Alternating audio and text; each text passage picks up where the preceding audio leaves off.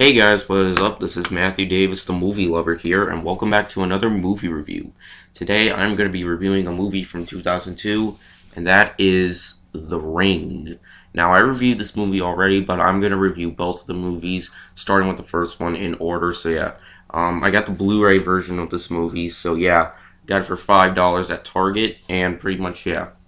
Now, The Ring is basically where you have this VHS tape about this girl, basically who was not wanted, and she basically falls into the well, and basically she's like a zombie demon kind of thing. And then what happens is, when you watch the tape, you die in 7 days. When you get a video call, the girl says 7 days, and you die in 7 days.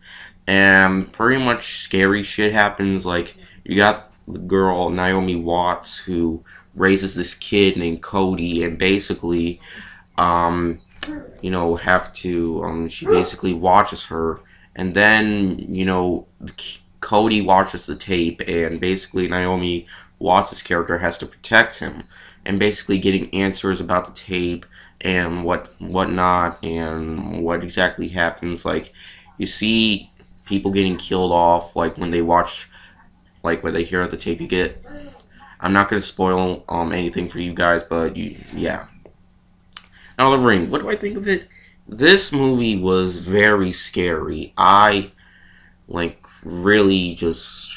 was a really creepy movie. Like, I really liked this movie. I thought it was one of the scariest horror movies I've ever seen. It was very intense and very well made, and definitely something that you would probably like if you're a horror fan. I know a couple of my friends don't like this movie, like Shay Cook. I think that's what his name is, Shay Cook. He really hates this movie, and my friend Sterling really does hate this movie a lot.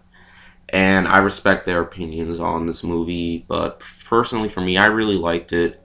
I recommend this movie. I definitely really enjoyed this movie for what it was. It was scary. It had really good acting, a good performance from Naomi Watts, and whoever played the kid, Cody, also did a really good job. I thought it had a good score. It was creepy. I mean, it's not perfect or anything, but I gotta say, this is a movie. This is also a remake to the Japanese film, which I gotta say, this is a lot better than the Japanese film. That's just me, though. So yeah, The Ring, overall, I'm giving the movie 4 out of 5.